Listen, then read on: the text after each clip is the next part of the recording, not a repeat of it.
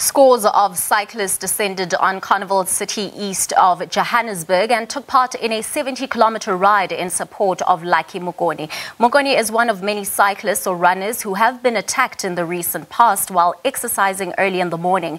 The 44-year-old was on his way to meet other riders when he was attacked, robbed off his bicycle, beaten and left for dead on the roadside. He was found a day later and spent several days in intensive care before being discharged. Earlier, Blaine Herman spoke to Dumisani Mngadi from Cyclists Live Matter and Lucky Mokone, who is now out of hospital and recovering. Lucky is a well-known cyclist around East Rand and Springs. He was doing something what we do regularly. Every day in the morning we ride together. And on Fridays, in particular, we have something we call a coffee ride, where we ride early morning, like 4:30. We ride, and then so that by 5:30, people are back, and they go to workplaces and all that after having done at least 1 hour exercise on the bicycle. So on his usual route, going to join us in the group, he then met his assailants, who then beat him up, robbed his bike, robbed him his belongings, and then left him for dead, basically. And then he ended up in hospital. And for some days, we couldn't find where he was. So this is something that is happening now on a regular basis, that as cyclists, when you wake up and ride, it also affects even runners. You don't know whether you're going to come back home or you'll end up on the side of the road dead. And this is what we are saying.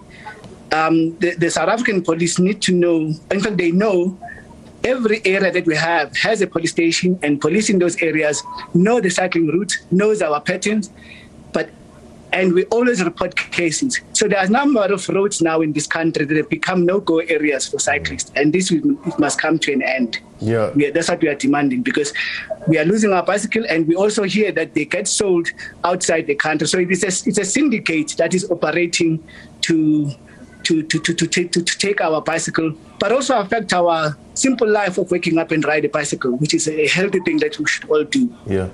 Look, with regards to you saying that this is a syndicate, you suspect that this is a syndicate. No doubt, I ride a bit as well, and I know how expensive some of these bikes are. So there is value in that, but there's value in lives, and that's, I think, is more important. Lucky, as you saying, is just but one of many cyclists and runners that have been attacked of late. What sort of numbers are we talking about here? How regular is this occurrence?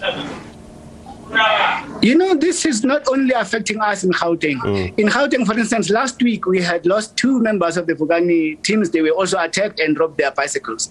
And they were also beaten up. That's a big problem, that they always get beaten up. And then, if you recall, last year in August,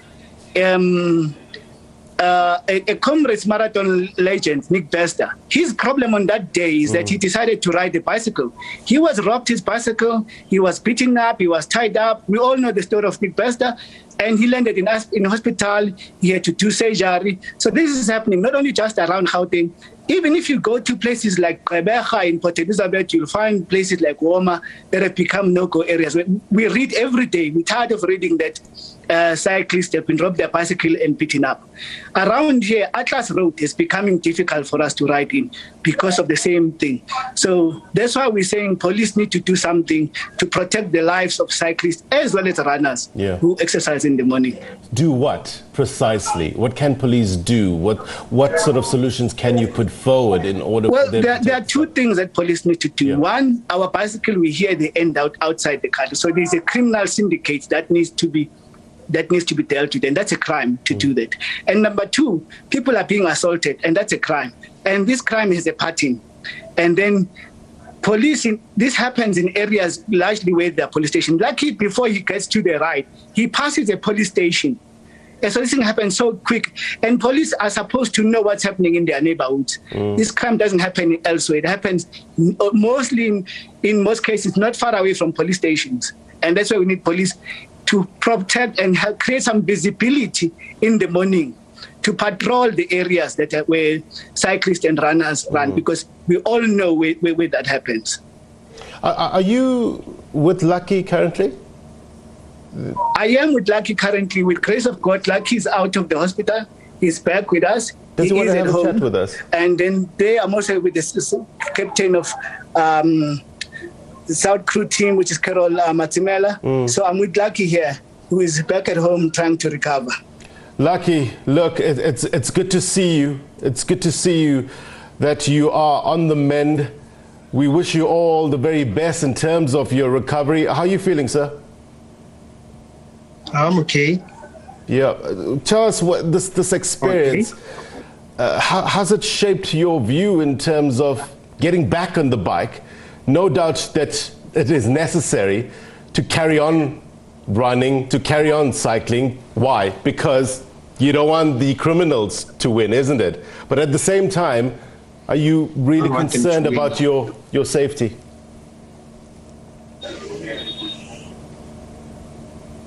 Also, another thing is about my safety as well.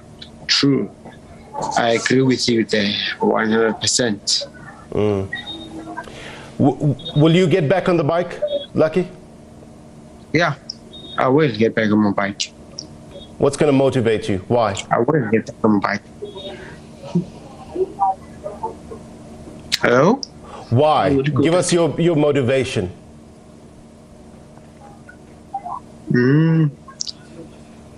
There is nothing else for me to do out there except riding my bike. Yeah. And it's important to get back on the saddle, so to speak, isn't it? Yes. To get your confidence back. But what would you want police to do? I know I spoke to Dumisani with regards to the way forward in trying to tackle this. You know, you've experienced this now firsthand. What's your appeal to the authorities in order to safeguard cyclists and runners on the road? All I want is more visibility from the police. Yeah. I know that, I can say it how many times I can, but we need visibility from the police.